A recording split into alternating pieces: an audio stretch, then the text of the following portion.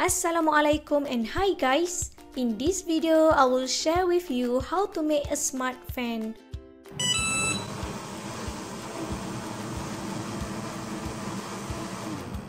Before that, don't forget to subscribe to our channel.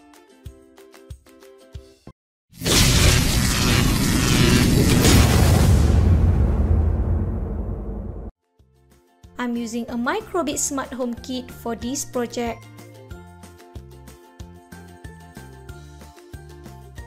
I will use Microbit, sensor bit,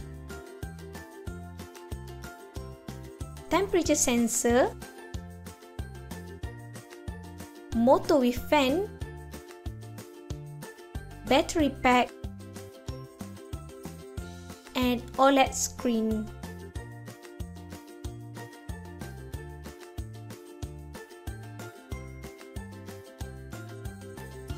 Connect the jumper wire to the temperature sensor. Then connect the temperature sensor to the P1 of sensor bit. Next, connect the jumper wire to the motor. Then connect the motor to the P2 of sensor bit.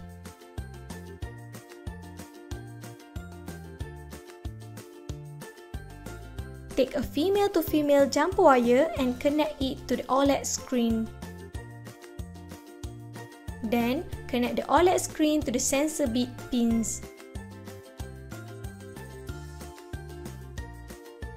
Connect the Microbit to the computer using USB Microbit cable. Go to makecode.microbit.org, click on a new project button to start. We need to use Smart Home extension by Electric for this project.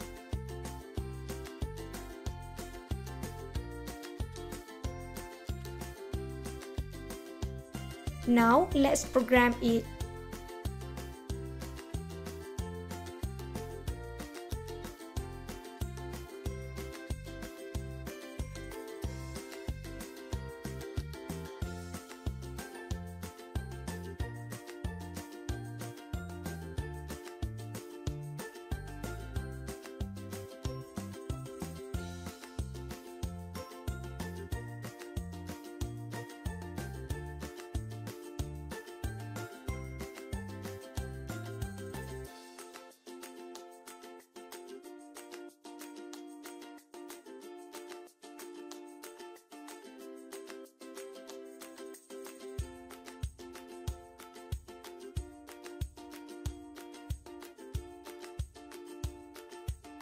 Download the code into the Microbit to see the result.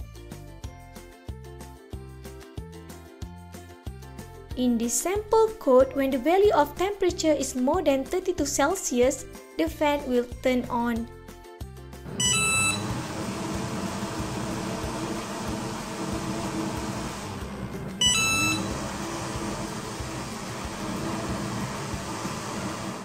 That's all for today. I'm Suad from Cytron Technologies. Thank you for watching.